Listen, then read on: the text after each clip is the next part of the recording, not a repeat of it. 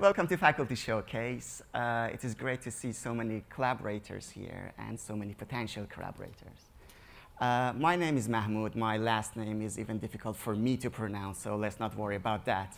And I'm here to give you just a very small example of my own research that we do on nuclear. Of course, it's a very big field, so at the end I give you a list. But this one is just about my research. It's all about me. Right, but before I do that, I just would like to ask a question. Who here thinks that coal energy is more expensive than nuclear? Put your hands up. Don't be shy. Who thinks coal is more expensive than nuclear? Is it just me? Right. Two, OK. Clearly a very biased audience, especially since our EDF friends are sitting there. It depends how you calculate it and what you take into account. But the fact is, this is my favorite one that shows nuclear is almost cheaper than anything else. But regardless of how you calculate it, the fact is 20% of our electricity, 20% is coming from nuclear. Now, I live in Bristol. I am a fan of renewables as much as the next person living in Bristol. It's a very green city. But the wind doesn't always blow and the sun doesn't always shine. So our base load has to come from somewhere. And right now, the current thinking, especially of the government, is that nuclear is the answer. Otherwise, they wouldn't be spending £250 million on reviving the industry and getting back our research. Right, so my research is about Generation 4 nuclear power plants. It's the ones that we are going to build in 2050. They are a lot high temperature, a lot high pressure, a lot more economical. But we have a little bit of a chicken and I absolutely love this picture. We have a chicken and egg problem. We don't know how the materials are going to react in such demanding environments.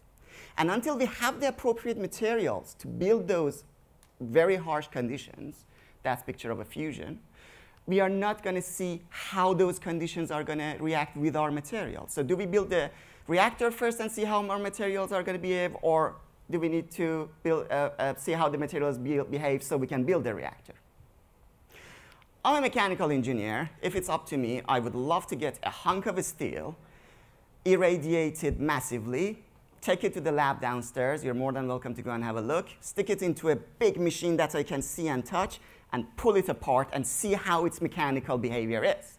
Unfortunately, health and safety does not allow me to do that, because if I have a hunk of irradiated steel, maybe some alarms will go on.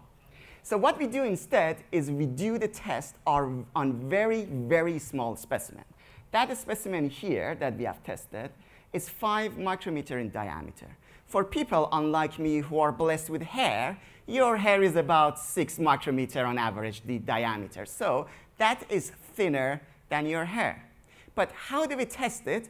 We have to take it to large national laboratories. This one is diamond synchrotron. It's 3 times bigger than a football pitch. And what it does, it takes electrons, puts it into this massive ring, accelerate it so they go round and round, and while they're accelerating, they give off high energy photons. Photons that are 10,000 times more powerful than what the sun produces. And that photon can go through this specimen. Hopefully you haven't broken any arm or anything, but if you have, when you go to the hospital, they take a CT scan of your broken bone. And that is exactly a very big CT scan that works on big pieces of steel. And in there, because our specimens are smaller, we can irradiate them massively. We can pull them, push them, fracture them while taking 3D pictures and see how does the material behave. And because it's a very small specimen, it doesn't pose any danger to our health. Right. When I was putting this talk together, I was asked to say, why is it that I'm so excited by my research? And I'm a big fan of Silicon Valley, and I think very great things came out of it. And there are many theories about why is that Silicon Valley is producing such good things. My favorite theory is you get a number of highly motivated, young, innovative people and put them into a small bubble and they're going to think out of the box, and they're going to produce the best thing anyone has ever seen.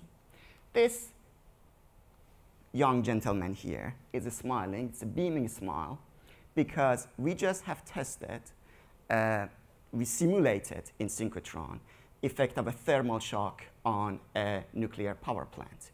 He hasn't slept for 3 days. He's been up doing tests round the clock, 3 o'clock in the morning on a Saturday. He has this beaming smile. He's motivated, and he motivates me. Find me another person who has that smile at 3 o'clock in the morning and is not in a nightclub. Right.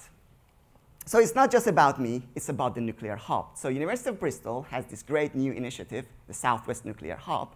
If you will, it's a supermarket for nuclear. Whatever happens in nuclear, you can see, you can come to the hub.